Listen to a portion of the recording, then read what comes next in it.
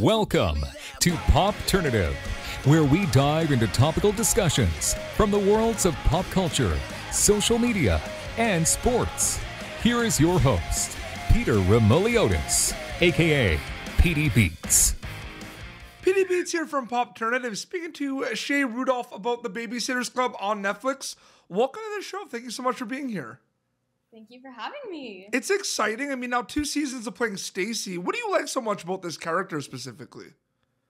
That's an amazing question. I think she is a really headstrong, responsible, very savvy girl. Yeah. I think above all else, she's just very real. I think everybody at a first glance kind of sees her as this like picture perfect teenage girl. Like she has an amazing style. She like does everything. She's great at school, you know, all those things that you kind of want to achieve in your real life. But she's just a very real human. And I think we kind of get to see that a little bit more in season 2, where she puts all this pressure on herself to be perfect because, I mean, other people do the same to her. And she's like expecting herself to be able to handle everything and to do it all and to be a superhuman. But she's just a normal teenage girl and she can't handle it all. And you see her kind of crack under that pressure a little bit, which is a very real thing. And I think it's great to see that side of her. So, yeah. 100%. There is a lot going on in season 2. There's a lot of storylines, a lot of developments, a lot of new characters. There's a lot happening. For you, when you were kind of reading the script and then actually going in and shooting season 2, what was the mindset like for you a little bit with the character? Oh, I think it's the same kind of thing with season 1. Like, you just kind of go in and you really want to do justice to the character. I think especially having these characters exist previously in book and movie and show adaptations in the past. I just really want to make Stacy be the Stacy that everybody else knows. And I think that's like my main thing that I think about going on to set. But the other thing is just making sure that she stays very grounded and real, and that's not too tricky to do, seeing as I have a lot of similarities with her, so I'm kind of able to just show up and be myself. But yeah, I think the main thing is just making sure that she stays very accurate to the past adaptations, and all of her friendships stay the same, and that her growth is very much so there. Absolutely. One of the cool things about the Babysitters Club is it is, of course, on Netflix. I mean, Netflix has such an amazing reach globally. 190 countries have access to watch season 2 as soon as it came out. Is it a really cool feeling to think about, whether you talk with your family and friends about how many people actually get to watch you as Stacy in the Babysitters Club? Like, it's pretty crazy. It's really crazy, and I think it's still, like, I don't know if it will ever fully process in my mind that there are that many people that watch something that is so close to my heart and see my portrayal of this incredible character. Like, I just don't know if I'll ever be able to fully wrap my mind around it, because it's so cool and so huge and crazy, and I'm just like so grateful for it. But it's taken a while for me to realize that it's like on Netflix. People watch it all the time, but like anytime I'll open up Netflix and see it there, like I was on a plane coming home from New York yesterday, and I looked over and the person next to me was like scrolling on Netflix, and I saw the Babysitters Club there, and I was like, oh my God, okay, this is Can real. you imagine if they started watching it? That would have been insane. Yeah. Can you imagine if it was like a Stacy scene and they turn and look at me, they're like, wait, are you? I'm sure things like that have happened. I'm sure that has happened to some people. It probably has. I don't know if I'll experience it, but I think I'd probably lose my mind a little bit if I Absolutely. If I did. Shay Rudolph is an actor. Another word for that is a storyteller. You are a storyteller. That's what you do. It might be hard maybe to name one thing, but maybe you can list a few. What is your favorite thing about being a storyteller, Shay? Oh my God, that's such a hard question, because I definitely do think I'm a storyteller, because I'm also a writer. Yep. So it kind of applies to many different things. But I think my favorite part is just, this might be a little bit of a typical answer, but being able to write/portray characters that other people can see themselves in. Mm-hmm.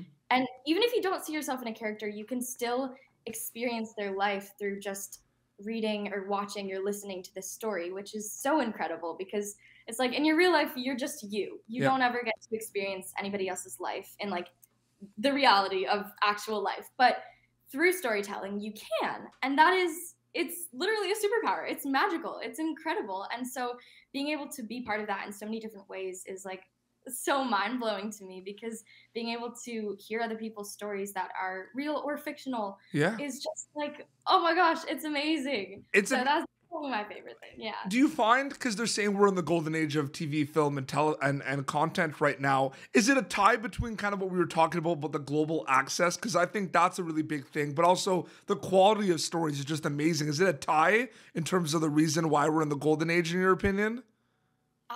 Yeah, I think it is. I think also just right now, people are so invested in what they're creating. I think especially like even people that are my age, where somebody who's a little bit older might be like, oh no, you're still just a kid. But it's like everybody's really invested in what they're doing, which is such an admirable trait. But I think that's another reason why, like you were saying, the quality of the stories that we're getting, people really put everything into them. And I think that's something that you see in the Babysitters Club. Like it was such a passion project for everybody involved because of the books, because it's been part of everybody's childhood who's part of this show. And it's like, I think that really shows when you watch it. So I think it's a little bit of everything. Yeah. But that's interesting you mentioned that, because that was actually a question. I mean, you know, you played Stacy for 2 seasons now, so you're getting used to it, everything. I mean, you mentioned like they were books, adaptations of books before the show.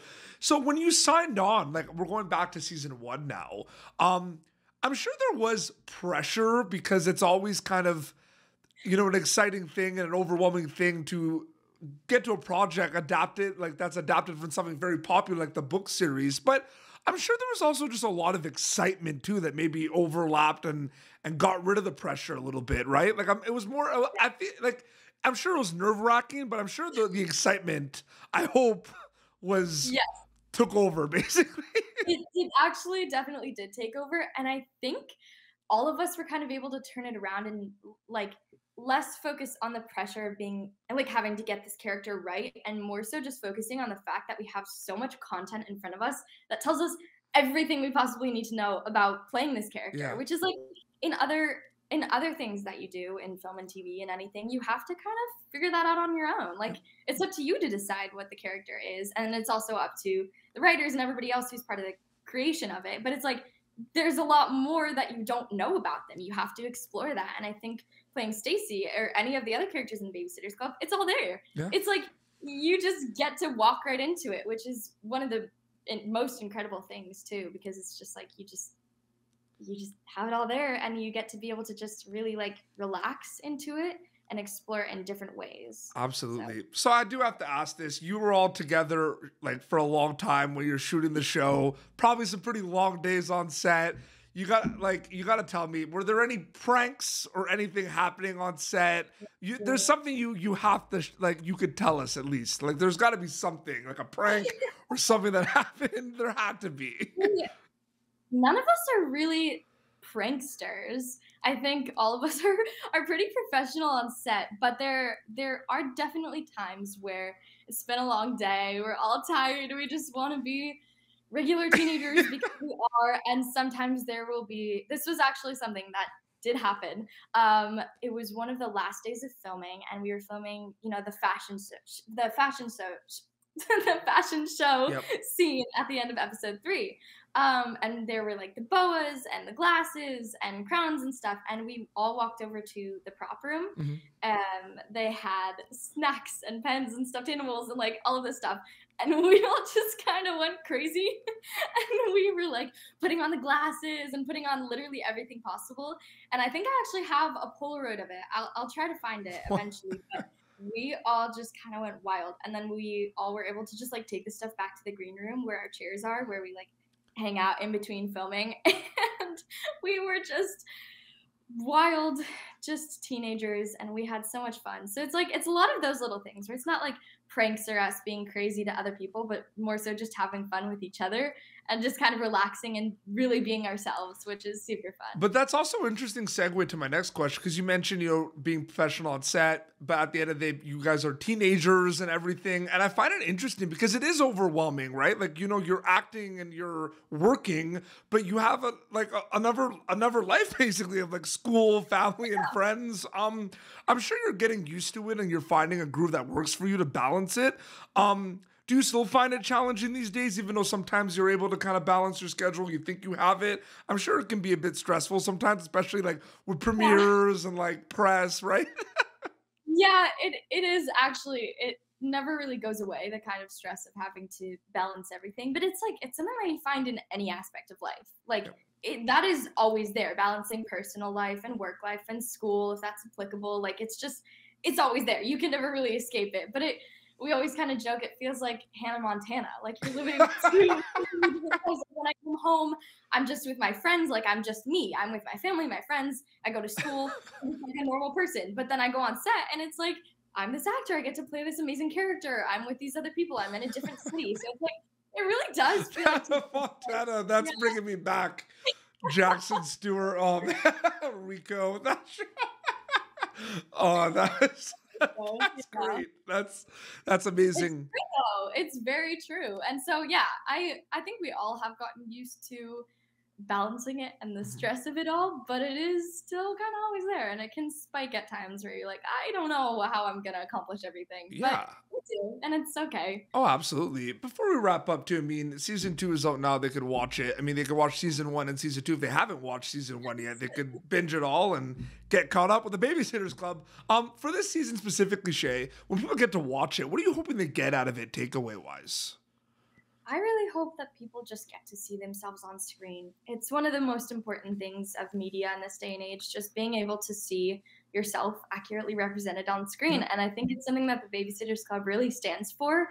I think it's pretty noticeable when you're watching it because it's just really all about empowerment and making sure that these characters grow up and feel confident in themselves and have each other to lean on. That's kind of the main message of the show, but it's something that is really important for me, and it's why I enjoy playing Stacey so much, because I know that people see themselves in her and look up to her a lot, and it's one of the best things. It makes me so happy. So I really hope that people can do that when they're watching it. For sure. Well said. That's great. Shay, thank you so much for coming on Popternative. I really appreciate it.